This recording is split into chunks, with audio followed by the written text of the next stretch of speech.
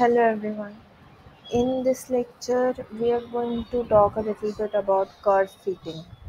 So, I'll be demonstrating the entire exercise in GNU Octave. If you are not familiar with GNU Octave, you can look it up.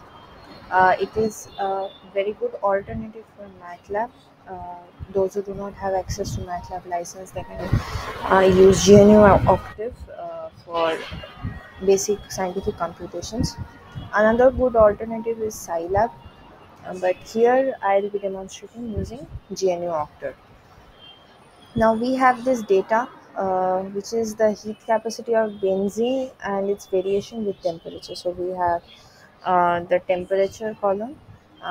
For different temperature values, we have the corresponding heat capacities of benzene. Now our target is to fit this data and obtain the best fit plot. For this purpose, we will be using the polyfit and polyval function. I'll write it down: polyfit and polyval. So, how are we going to go about it? Let's see.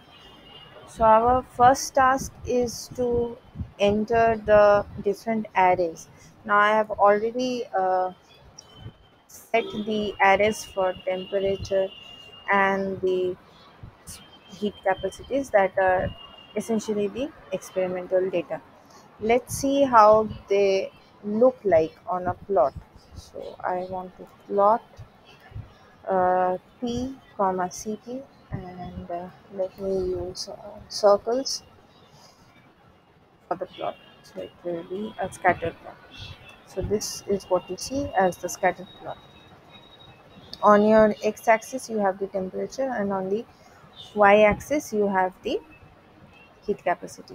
If you want, you can put the x labels and y labels for the axis. So for the x label, which is temperature, and y label is the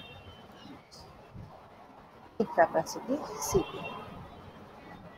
So you will see automatically your graph should be updated. So you have T and Cp.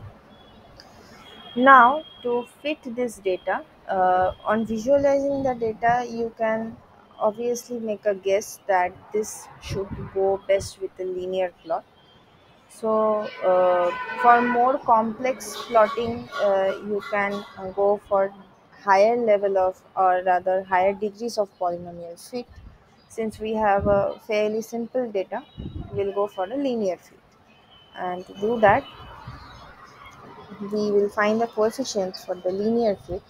We'll use polyfit function, polyfit x data, which is p, y data, which is cp, and the degree of polynomial is 1.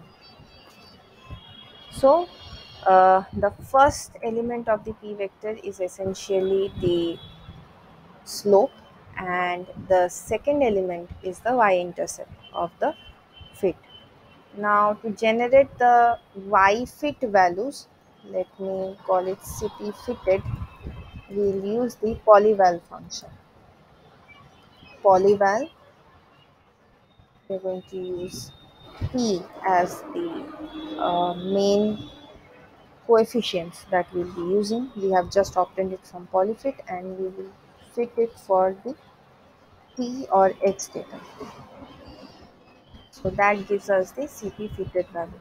Now you can see cp fitted and cp experimental are fairly close to each other. Now let's see how the plot looks like.